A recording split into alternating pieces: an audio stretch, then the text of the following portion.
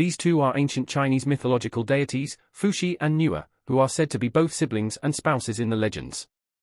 There are many stories about them, but one of the more famous ones tells how, after a great flood devastated humanity, they prayed to the heavens, asking to become husband and wife as brother and sister to repopulate the world.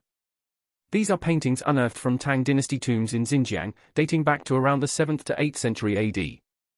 Such paintings have been discovered in various ancient tombs across Xinjiang, mostly in the tombs of couples buried together.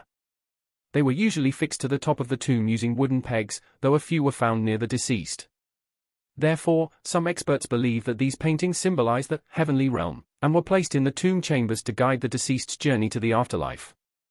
This also explains why these paintings were mostly affixed to the top of the tomb chamber, as the heaven is certainly above.